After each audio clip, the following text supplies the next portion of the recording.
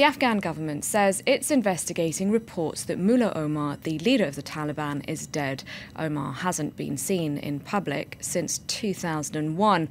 So far, the Taliban hasn't commented on these claims. Joining me now from Islamabad is our correspondent Taha Siddiqui. Taha, could you tell us more about the government's response to these reports of Mullah Omar's death?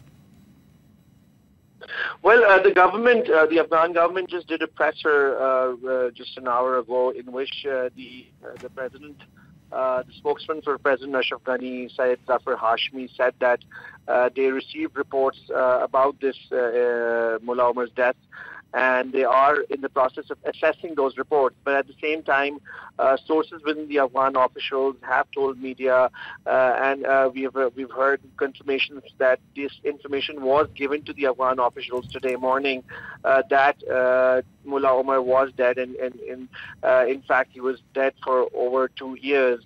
Now, I spoke to some senior military and intelligence officials in Pakistan also, and they confirmed the same, that Mullah Omar has been dead for two years. But the fact that they released this information now is questionable because of the fact that the peace talks are ongoing right now with the Afghan Taliban, and the second round of peace talks was to be held on Friday, as was being reported by Afghan and Pakistani officials. And now the future of those peace talks is questionable now, that what will happen to those peace talks. But it's not the first time that Mullah Omar's death has been reported, though, is it? No, definitely not, and that is why the Afghan Taliban, the official spokespersons, are denying it right now.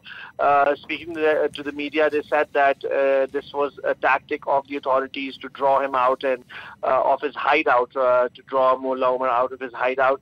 But also at the same time, in recent times, the statements that have been sent by Mullah Omar, which previously used to be audio statements or statements that were put on his website in audio form, have become email statements or fax statements.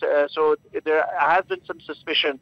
Also at the same time, one Taliban faction, which is a splinter group and opposes the peace talks, also claimed last week in an email to journalists in which it stated that they had proof that Mullah Omar was dead and was buried in Afghanistan, but they did not share that proof. So from the Taliban side, still we are not sure, there's no confirmation about the fact, but Afghan officials, the government and Pakistani military and intelligence officials are confirming this.